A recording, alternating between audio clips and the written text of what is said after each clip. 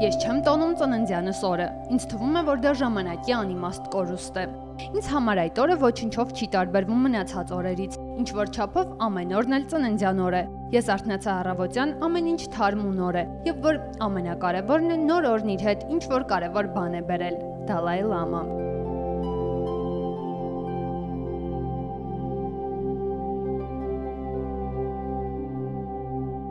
Այսօր Տիբեթի ժողովրդի հոգևոր առաջնորդի եւ իմաստության ուսուցչի ծննդյան օրն է։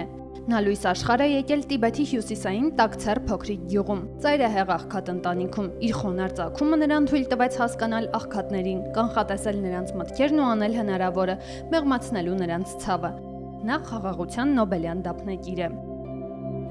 Տիբեթյան 14-րդ Դալայ Լաման սովորել է ավանդական մեթոդով։ Ուսուցման ծրագրի մեջ մտնում էր 5 մեծ գիտություն՝ տրամաբանություն, տիբեթյան արվեստ եւ մշակույթ, սանսկրիտ, բժշկություն, բուդդայական փիլիսոփայություն եւ 5 փոքր գիտություն՝ պոեզիա, երաժշտություն, դրամատուրգիա, աստղագիտություն եւ գրականություն։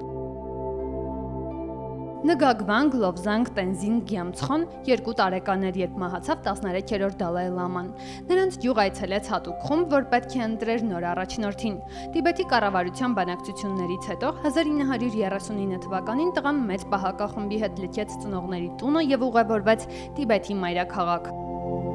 Նա գահ բարձրացավ 1 տարի անց, 9 տարի Դալայ Լաման փորձեց խաղաղություն պահպանել Չինաստանի ժողովրդական հանրապետության հետ, սակայն Տիբետ ներխուժեցին չինացի կոմունիստներն ու իմաստության ուսուցչին վտարեցին Հնդկաստան։ Մինչև այսօր նա պայքարում է Տիբեթի անկախության համար։ Տիբեթում բուդդիստական ավանդույթների համաձայն մոտ 90 տարեկանում Դալայ Լաման բուդդիզմի այլ առաջնորդների հետ կորոշի, թե ով է լինելու իր ժառանգորդը, 15-րդ Դալայ Լաման։